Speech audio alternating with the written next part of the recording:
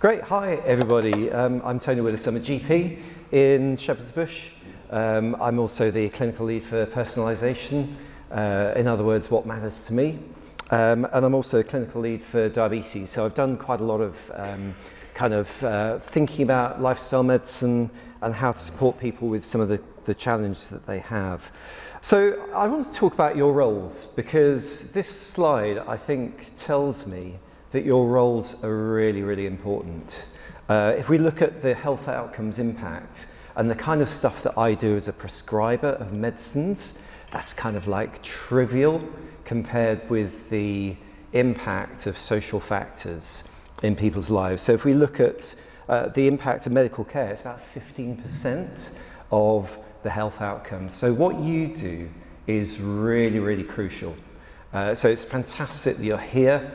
You've got a really important role with the patients that we try and help. So I just want to get that message across, okay? And if we look at the things that determine what people's outcomes are in terms of long-term conditions, chronic disease and so on, there are 4 lifestyle factors that reduce the risk of chronic disease by 78%. Now, there's no pill, there's no medicine that will do that. So what your role is supporting people making those changes, supporting people accessing things that will help them do all of these things. So never smoking, body mass index less than 30, 3.5 hours per week of physical activity ideally, and also making sure that people have got, are using fruit, vegetables and whole grains and relatively low meat consumption. I'm not saying no meat, but I'm saying that low meat is good. And if we look around the world at these places called blue zones, the blue zones are where people traditionally have lived to about 100, and importantly, they've lived to 100 with very little in the way of chronic disease. And so if we want to learn from them, there are a number of factors that are at play. Trying to make sure that you've got things in place that will help reduce the stress levels. A purpose, so waking up in the morning, knowing that you've got something to do, that adds 7 years to your life. A plant slant, in other words, trying to have more in the way of fresh fruit and vegetables. Apparently wine at 5, enjoy a glass of wine, that's one of the key things of those areas. Family first, the 80% rule of eating mindfully but never to more than 80% fullness. Moving naturally, surrounding yourself with people who have positive behaviours. And then one of the other ones is the faith-based community, which adds 4 to 14 years to your lifespan. So lifestyle medicine is all about these 6 pillars: eating healthily, reducing harmful substances, moving more, sleeping better, relaxing more, and increasing connection. And all of those will have a massive impact on things like appetite control, blood pressure, weight, stress, immune function, mood, memory, resilience and perspective. So the kind of challenges that you're facing with the patients you're trying to support, a lot of them are around this sort of stuff. And certainly working with Josh and Phoebe, who are 2 health coaches at our partnership, you know, it's really interesting seeing the sort of stuff that they interact with, the kind of patients that they're trying to support, and a lot of it is around these areas. So all of this is trying to help the patient to answer what matters to me.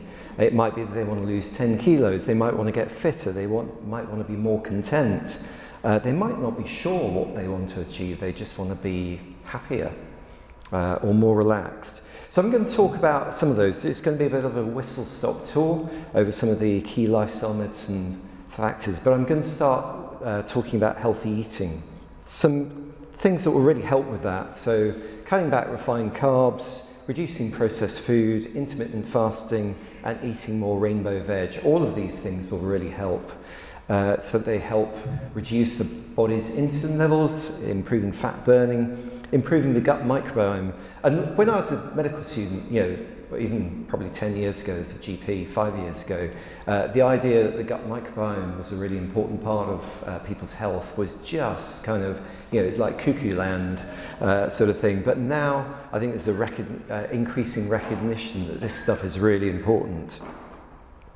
One of the things I talk about quite a bit with patients is around intermittent fasting. People have been fasting for thousands of years, and there are very significant benefits.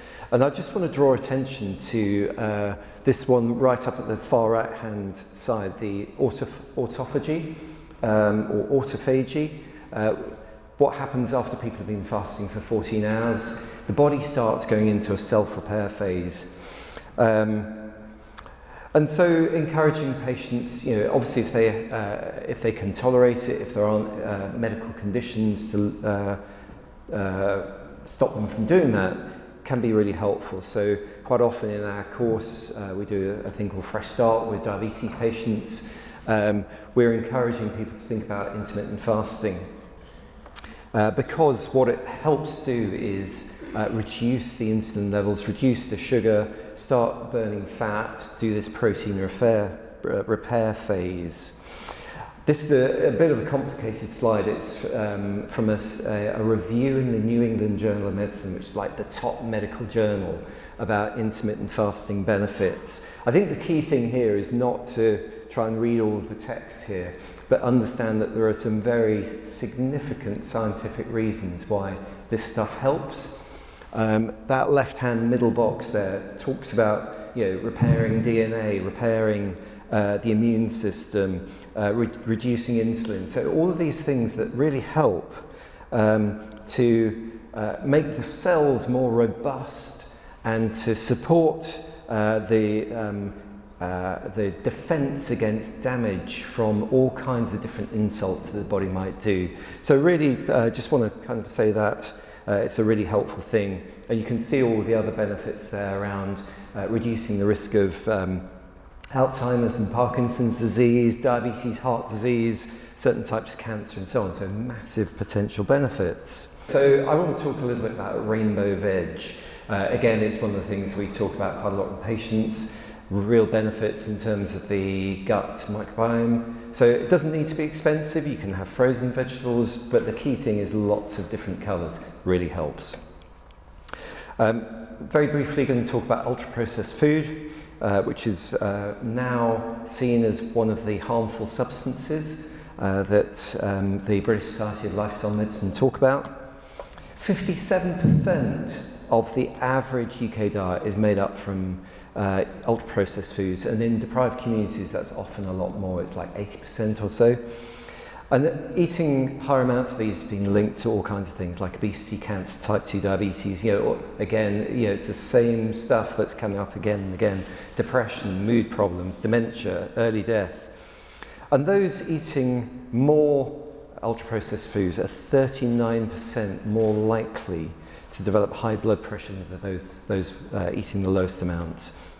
They're also 24% more likely to experience serious cardiovascular disease.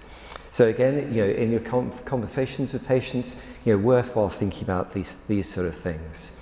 So what can you do? Well, it's worthwhile avoiding that stuff on the left, things that don't sound natural, like hydrolyzed protein. Where do you grow that? Well, you don't. It's made in a factory.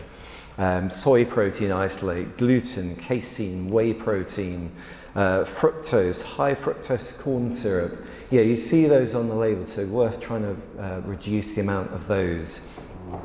And try to eat more of the stuff on the right, so things like fresh, frozen, dried fruit and veg. As I said, it doesn't need to be fresh veg necessarily, but it's helpful if it is. And you can encourage people to use markets and things like that where fruit and veg is often cheaper than in the supermarkets. So all those stuff on the right are natural products. They are unprocessed things, so the more that people do that, the better. I'm going to talk about getting more active and the benefits of that. So ideally, how much would you do? Ideally 150 minutes of moderate intensity activity per week. That can be in bouts of sort of 10 minutes or so. And ideally, and this is really important as people get older, and it's something that I really encourage patients to do. In fact, we're going to do a little exercise in just a moment, which is about doing some strengthening activity. And there's all kinds of ways that people can do that. You don't necessarily need to be kind of wearing lycra, going to a gym to do that kind of stuff. You can just do things in your kitchen. So there's this guy that I listen to called Rangan Chatterjee, who's a GP, and he does these sort of kitchen exercises. So he talks about doing lunges. So what is a lunge? Right. Do you want to stand up? And we can do it all together. Right. So the idea is that you just follow me, because I'm not going to. In fact, I can do it when I'm on this one. So we're just going to do a lunge, which is basically just doing that.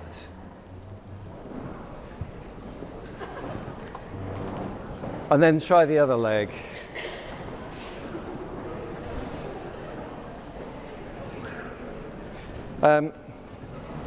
So that stuff is really, it doesn't take a lot to do that. You can do it while you're doing your, boiling a kettle or something like that. Just getting people to think about how to bring activity into their daily lives. So what counts as moderate physical activity? All of these things: walking, gardening, hiking, dancing. If people don't want to do, kind of get out and do much in the way of kind of running or anything like that, dancing is fantastic. A lot of people love dancing. We've had some patients who've been doing dancing at home and have managed to lose weight, get fitter, get more active, and so on. So all of those things. So what benefits does it bring? Well, again, funnily enough, massive benefits. Reduce the risk of dementia by 30%, all-cause mortality by 30%. There isn't a tablet that does that, that's for sure. Reduce cardiovascular disease by 35%, all of those things. Colon cancer, even cancers, 30% reduction. So really important. And I think also, looking at the sort of mental health factors as well, depression reduces by 30% as well. And a lot of, if you're talking with a lot of people in deprived communities, mental health issues are really frequent. So again, trying to encourage people around that. Had to bring a picture of a cat in here. So sleep, really important. What does it do? So memories, it improves memory. Actually reduces the risk of dementia again, funnily enough. Ability to concentrate and pay attention, improves muscle recovery, metabolism is regulated in terms of appetite. It's one of the key factors that regulates appetite. And it also supports mental and physical health. So if we look at sleep, it plays a major role in nearly every organ and system in the body. If you lose sleep, increases your risk of mortality by 13%.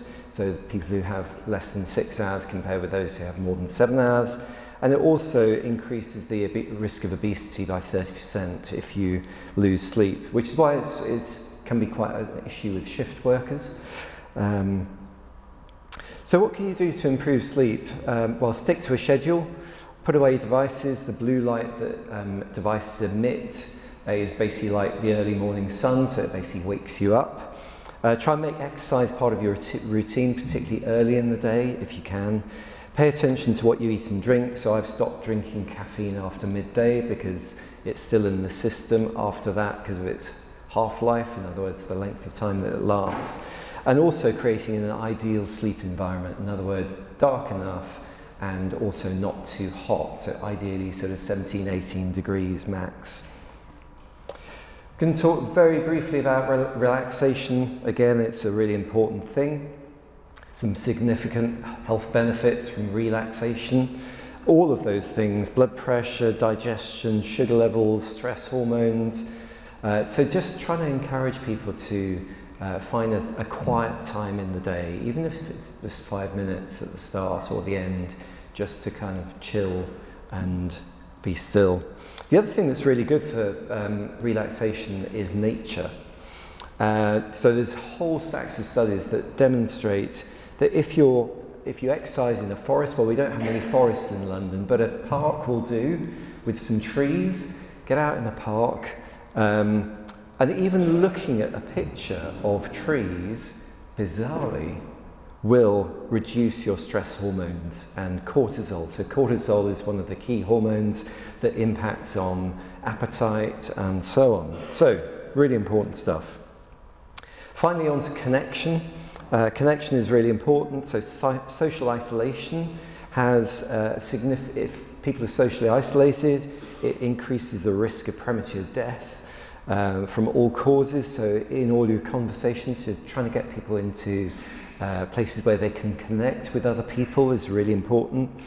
Again, increases the risk of dementia if people are isolated, increases the risk of heart disease, of stroke, depression, anxiety, suicide. So, you know, these things are really, really important. And I think the key message is you've got a crucial role in influencing the health outcomes of the people you're working with more than the GPs that you're working with. So your role is really crucial. So thank you a lot for coming along today and putting the time in. And I just want to get that message across. You've got a really important role, and looking forward to seeing what today brings.